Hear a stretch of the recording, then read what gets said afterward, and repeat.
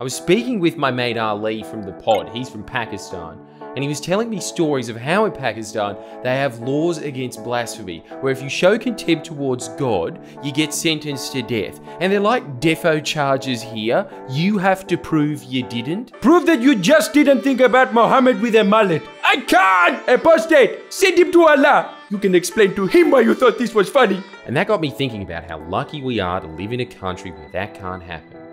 But then I walked past Australia's version of a mosque, a diggers, and I saw scores of Aussies worshipping their god, a very ancient Chinese god in fact, a god that promises prosperity, luck and riches. And unlike Muhammad, I can depict our prophet, Cha-ching. Try the chicken parmigiana, it will bring you good luck. And that's when I realised, holy shit, gambling is the dominant religion in Australia, and it's profit be profit, yo. We are the gambling capital of the world. I mean, we remember our fallen heroes by having a punt.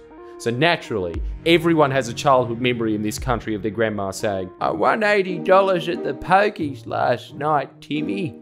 I lost 300, but I won 80, so I bought you some Rose's chocolates, the third best chocolates available at Woolies. We have the highest gambling losses in the world. The next two countries on the list are Hong Kong and Singapore, two places where I swear to God, like 50% of the economy is based around being the set of a casino and spy movies. And as mentioned earlier, Australians prefer a much more low-key place of worship. Clubs. Those are our grand cathedrals. These are our pews and prayer rugs. And just like Pakistan with Islam, the operators of these pokies do not tolerate apostasy.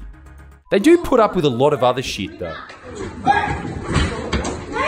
So today I want to tell you the tale of one such apostate. An apostate to Australia's state religion of gambling, Troy Stolz. He used to work for Clubs New South Wales, one of the most powerful pro-pokies lobby groups in the world. He saw up close, arguably criminal and corrupt behaviour, and it eventually became too much for his conscience to bear, so he did the right thing. He went to the independent MP Andrew Wilkie and disclosed an internal document that detailed the shocking rates of money laundering through pokies machines, because get ready for this, anti-money laundering compliance with the almost 800 Clubs New South Wales members there are, at best, is between 5 and 10%. That means at least 90% of Clubs New South Wales members are very likely involved in some form of money laundering. Can you imagine if 90% of laundromats didn't comply with money laundering procedures?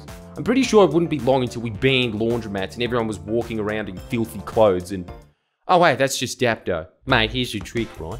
If you walk around long enough, the rain will wash your clothes for you. I've never washed me f***ing car too. Never wash your Honda, never wash your pants. The difference is, laundromats don't have some gigantic peak body lobbying behind them. Unless of course you count Big Kev, but he's more of a standover man. Plus he's dead. So just like all cases involving whistleblowers in Australia, it's not the criminal behaviour that the whistleblower reports that gets punished, it's the whistleblower. And in this case, Troy's not just a whistleblower, he's committed blasphemy. Not only was Andrew Wilkie prevented by all the sellout politicians in Parliament from tabling the document, but Clubs New South Wales launched legal action against Troy for going to a democratically elected representative for help. And this isn't old boring legal action either, this is deliberately vicious personal legal action perpetrated by Clubs New South Wales to send the message, shut your mouth or we'll shut it for you. I mean, honestly. Who'd have thought people who profit off of human misery for a living could be such meanies? They've demanded that Troy set aside $150K from the sale of his home for lawyers. See, what an evil system where the powerful can just drag an individual through endless legal fees until they lose everything from the crime of reporting crimes. It's not even a question of who's right, it's a question of how deep your pockets are, and even then, even when the game is that rigged in their favour, they still cheat. Troy attempted to crowdfund his defence, but Clubs New South Wales demanded he take the GoFundMe down and return the money he raised, claiming that he was soliciting money by misleading people. Yeah, what a pure mountain of morality to stand on from the people whose business is this. Yeah, you don't have an addiction, you're an archaeologist and you're uncovering Tutankhamun's riches with your trusty assistant, Reverend John Flynn. Let's get busy! Clubs New South Wales also demanded that Troy give them the logins to his private email accounts, hand over his personal computers, mobile phones, hard drives, USBs. What's next? His mixtapes of his up-and-coming rap album City of Troy? That's what you get for trying to prevent money laundering. During the first 8 months of the pandemic, where industries and businesses were all feeling the full force of a recession on their back, New South Wales was staring down the barrel of a health crisis, a housing crisis. Guess which lobby group got the best treatment? Clubs New South Wales, of course. Bruz himself gave Clubs New South Wales more access to his office than any other entity during the first 8 months of the pandemic. Think about that. During one of the greatest crises of our lifetime, instead of meeting with healthcare peak bodies, scientific groups, economic think tanks, homeless charities, or God forbid, heeding the warnings of people from Wilcannia, the Deputy Premier met with the entity probably responsible for making more people homeless than any other. And for what? To help clubs in their campaign against a cashless gambling card. And campaign against who? John Barilaro's own colleague Victor Dominello, the Customer Service Minister. Dominello had been attempting to implement a cashless gambling card in order to hinder the money laundering reported by Troy. But for some inexplicable reason, it appears Barilaro really didn't want to prevent money laundering, hitting back at the proposal publicly. Our pubs and clubs are at the heart of our communities and have borne the brunt of the COVID restrictions and the economic shockwave. Now is the time to support this sector, not strangle it with expensive red tape. And you use that amount of poetic license to characterize a parasitic industry as being the heart of communities and laws made to prevent crimes as red tape. It really can be turned back on you, can't it, John? Friends who enjoy these videos are at the heart of our communities and have borne the brunt of the COVID restrictions and economic shockwave. Now is the time to support this sector, not strangle it with expensive red tape. How's vexatious criminal and civil actions plus 6 months of surveillance from a terror unit for red tape, John? I guess now's as good a time as any to say, go support us on Patreon. We've got a better return on investment than Clubs New South Wales Pokies. Anyway, because of Dominello actually attempting to govern for the people and not himself, John hates him. In fact, earlier this year, John texted Dominello, "You're a dead set dick. Do your f***ing job." And yes, the job Bruz was referring to was, stop f***ing with f***ing Clubs New South Wales. Just ignore their dodgy shit. That's how you do your job. But the real reason I think John Barilaro is so nasty towards Victor Dominello is, I think John's racist against Italians. I do. In fact, you know what? I think Dominello should sue Giovanni for defamation. Dead set dick?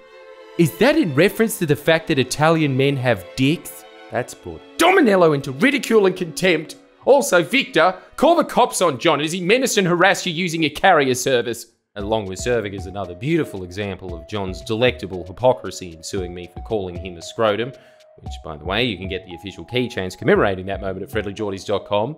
But he's suing me for calling him a scrotum, while at the same time calling his colleagues dicks.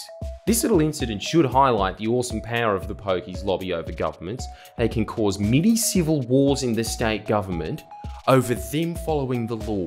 In fact, they're used to owning governments. So when the power is challenged by someone like Troy, who did nothing but expose Club's own corruption, they lose their shit. It's getting to the point where the lawyers for Clubs New South Wales are begging the judge to impose gag orders on Troy to prevent you, the public, from knowing anything. Which means two things. Clubs New South Wales hate sunlight, and they want to send a message to anyone who speaks out. Well, here's the thing. I can also send messages, and my message is, you launder money, you maliciously prosecute employees, you profit off impoverishing ordinary Australians, and we will hold you accountable in the court of public opinion. I don't want to interfere with the court process, but I think it's my duty to let people know how evil Clubs New South Wales are. So until they drop the suit on Troy, I want you guys to use your freedom of speech to ask repeatedly on Clubs New South Wales social media, why won't they hashtag free Troy? And why are they so shady about their money laundering practices? I've linked their social media accounts in the description. Make as many memes as you can. Post it in your local Facebook groups. Spread the message that Clubs New South Wales facilitate money laundering and take people talking about it more seriously than stopping it. Don't stop spreading that message until they drop the suit against Troy. Or, at the very least, someone ask him, are you Slavoj Žižek? Anyway, to play us out, here's Spanian explaining how evil Pokies are. Enjoy. Here's my review. Shittest poker machine ever. The whole pub, shittest pub ever. They think they can tell you when to use your phone. Wake up. Anyway, that's my review. I hate it. I hate pokies. That's why I don't play it. I could have bought a pair of Asics. That's money in the bin. If you play pokies, you're a f***ing spinner. Please share and comment below. Comment.